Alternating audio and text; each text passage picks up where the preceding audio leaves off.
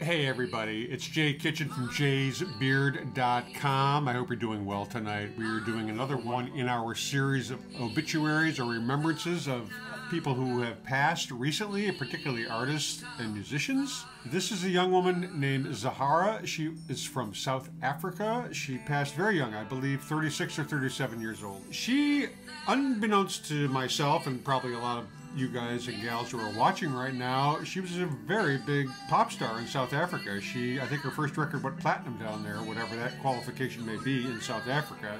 You know, obviously it's not as big as the States. Like I say, she died very young.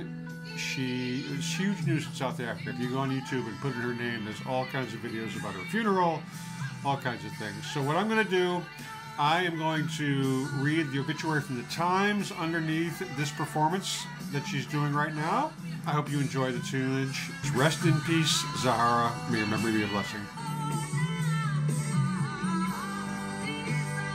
Zahara, the South African singer-songwriter whose soulful voice and heartfelt ballads earned her platinum-selling albums and multiple accolades in her country, died on Monday in a hospital in Johannesburg.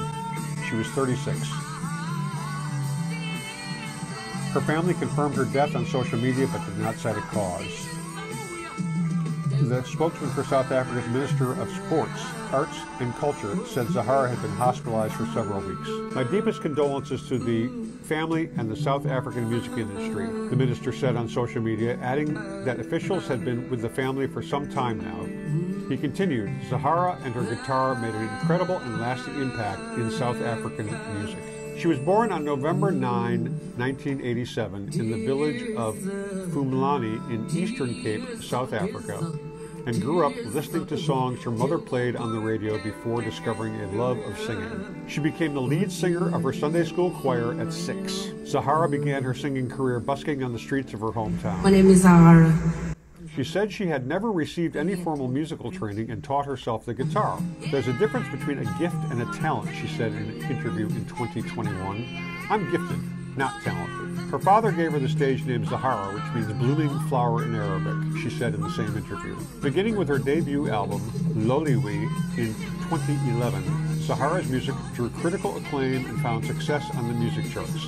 Nelson Mandela invited her to his private residence to perform a bedside concert before his death in 2013. Her most recent album, Nqaba Yam, was released in 2021. Zahara, who sang in both English and Xhosa, her native language, was known for her husky and heartfelt voice, often compared to those of Tracy Chapman and India R.I.P, and her acoustic instrumentals. Her collaborations with titans of Africa's music industry, like the singing group Ladysmith Black Mambazo, the musician Robbie Malinga, and the Nigerian singer-songwriter Tubaba, cemented her place in contemporary African soul music. She was named one of the BBC's 100 Women of 2020. Through her lyrics, she spoke of her faith, her struggles, and her dreams. She described her songs as stories of her experiences and thoughts. I write about my life, she said in an interview in 2022.